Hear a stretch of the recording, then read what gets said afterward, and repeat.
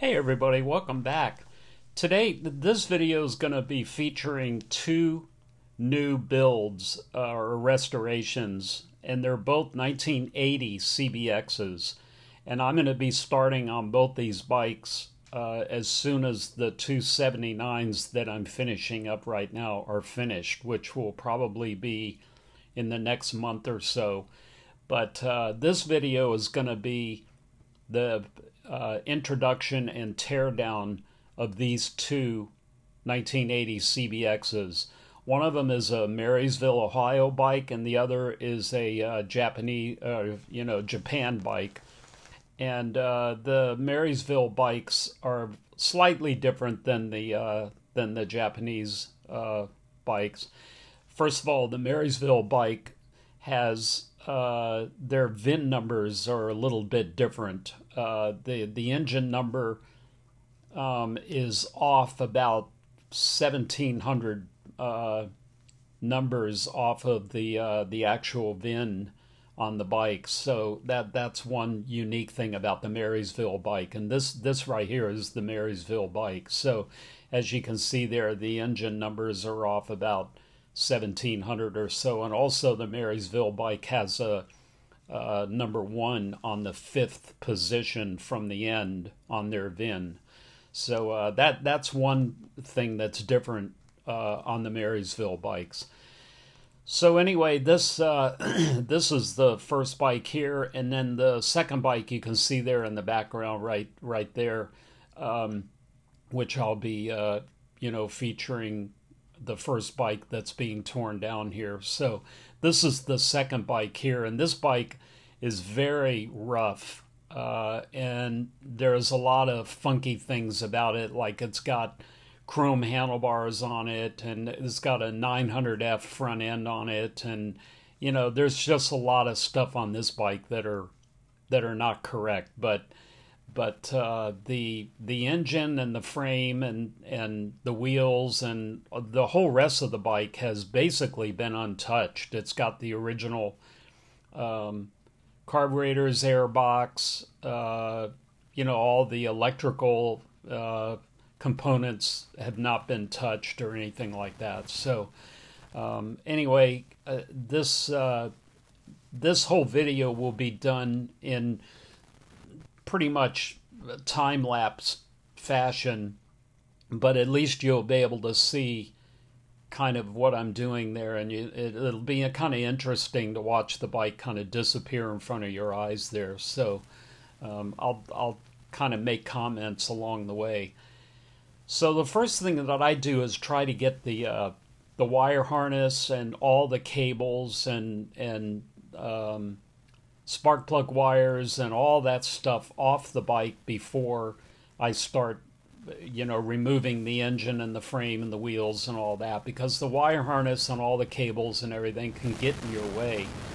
But I start off taking off obviously all the body work, and then the headlight and the instruments and all of which were not correct on this bike anyway, but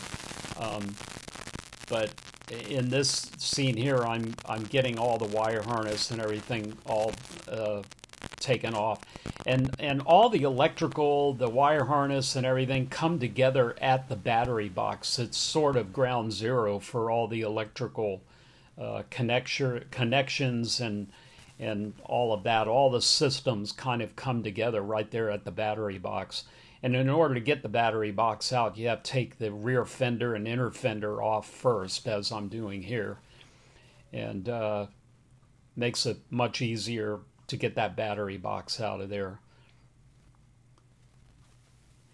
And then the other thing about this bike is that because it's so rough, crusty, and rusty, all of the nuts and bolts and everything are just frozen solid on there. So it took me probably twice as long to get this bike apart as it did the other one, which is in fairly decent condition, as you'll see. And then this scene here, I'm taking the carbs off, and what I use a very long tire iron with a pipe connected to the back of it, so it's about 5 feet long, and I literally pry the carburetors out, and you have to be careful that you only put the pry bar in strong areas of the carburetors, like big aluminum blocked areas, and you just have to put a lot of WD-40 and pry them off. So, and I always do it before I remove the engine from the bike, because then you've got a lot more leverage that way. So, and here I'm removing the aftermarket 6-into-1 exhaust, which again was so frozen solid. It took me a good hour to get the exhaust off of here, but it finally came. And then you can see water coming out of the back of the pipe there from all the years sitting outside. And as I said, the front end, I guess the fork, well, the whole front end is off a 900F. So luckily I have another CBX front end that I'll be able to put on here.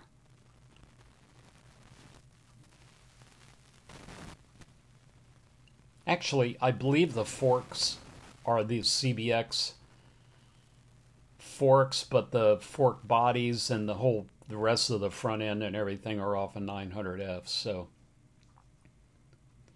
anyway, at this point, it's good to have a motorcycle lift, as you can see there, because then when I go to lift the frame off the engine, as you'll see, it's a lot easier to maneuver the engine around, and then at that point you can put it wherever you need to. And I'll be doing a rebuild on this engine as well, like I did the others in previous videos. And then this back wheel was just extremely hard to get off. Again, I spent an hour trying to get everything unfrozen and the chain broken and all of that. So you know, the worse condition these bikes are in, the harder it is to take them apart. So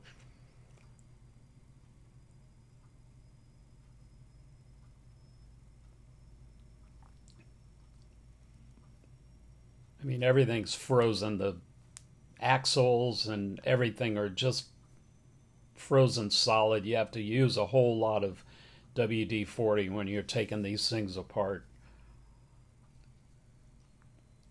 Then at that point, you take the last motor mount off the top there, and then the frame just comes right off the engine.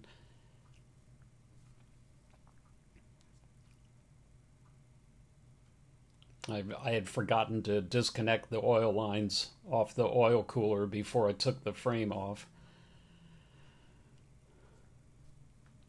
So at this point, I'm slowed the video down because I want to explain the rear swing arm on an 80 is much different than a 79. It's got a threaded sort of collar there, collar set up, and the bearings, they've got ball bearings on one side and needle bearings on the other. This is one of the spacers or the collars that go on one side. Then you have an oil seal here, and you get that out of there. And then on this side is there's the oil seal, and then on this side is the side with the needle bearings. And as I say, the chain side has needle bearings in it. That's the collar that goes in the needle bearing. Then there's the needle bearing right there. And then on the brake side, it's got a double layer or a stacked ball bearing set up. And I'll show you that here. But first there's a collar here, and I don't have the correct tool to get that out, but you can just tap it with a punch.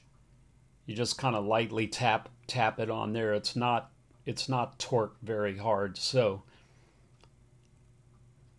then you just unscrew that, and then there is, like I said, a double layer of ball bearings there stacked on one another. And what you have to do, you have to drive them through. And I've got an old socket extension here, and it's the perfect size. You just kind of put it in the opposite side and knock the two ball bearings out. Sealed ball bearings, you can see them there. And there's two of these stacked on top of one another. and then you turn it back over and knock out the needle bearings on the other side.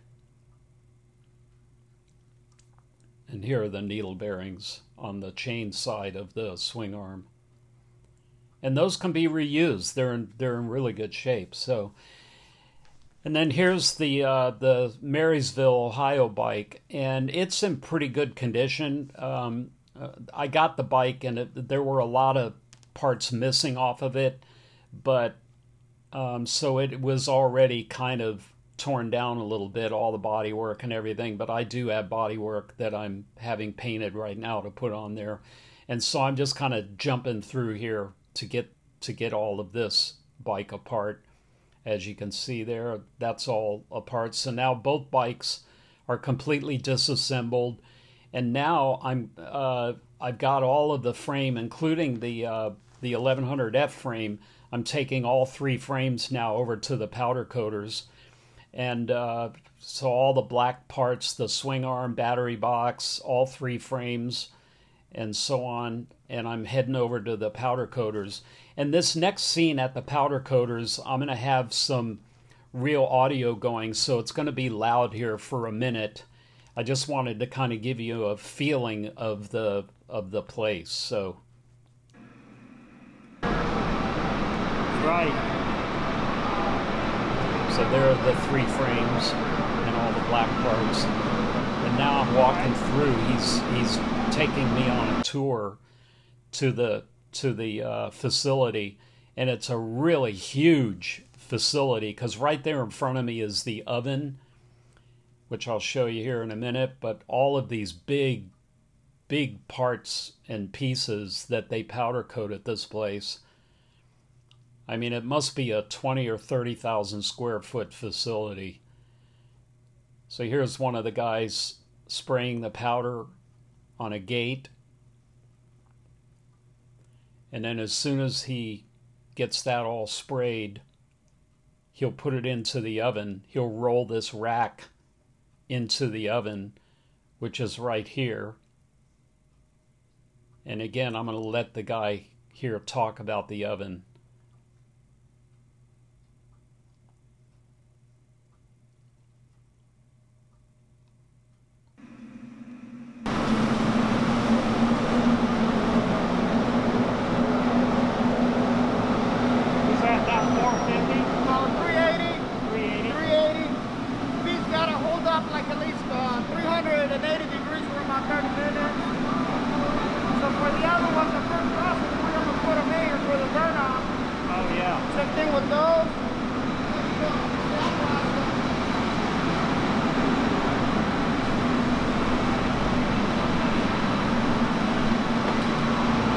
After they get burned off, they usually just get all the bend off. Yeah. After that process, sandblast them down to the bare metal. So then, you know, once they sandblast everything, they get it down to the bare metal, and then that's when they take it over to the guy that sprays. They electrically charge it, and then the powder sticks to it. Then they stick it into the oven that you just saw. So here's the area where they do all the sandblasting. And there's the sandblast gun. And then when you first bring the parts in, the first thing they do is they run it through this thing here, which is, it washes it down with solvent and hot water and so on. It gets all the grease and grime and dirt and all that off of there. Then they take it and sandblast it, and then once it's sandblasted, they take it over to the guy to shoot the powder. So now here's an artist sculpture that just came out of the oven, and as you can see there, it's all powder coated in white. And as you probably already know, you know, there are many, many different colors. So there's the back end of the oven right there. And then when they're all finished, they lay them aside here for people to pick them up. There's a whole frame of a car there. There's a boat trailer. Looks like a railing. A lot of chairs. I mean, anything can be powder coated pretty much. Anything that can withstand the 450 degrees. 380, he said. So that's going to be it for this video. I just wanted to kind of show you the disassemble process and then the powder coating process. And I'll take another video of these frames when I get them back in about a week or so. And then as I close the video down, I want to show you the outside of the powder coating facility. And then thank you so much for watching. And as usual, please like, subscribe, and share. Really helps support the channel. And then the next video, I'll be continuing on the 279 CBXs. So again, thank you so much for watching, and we'll see you in the next one.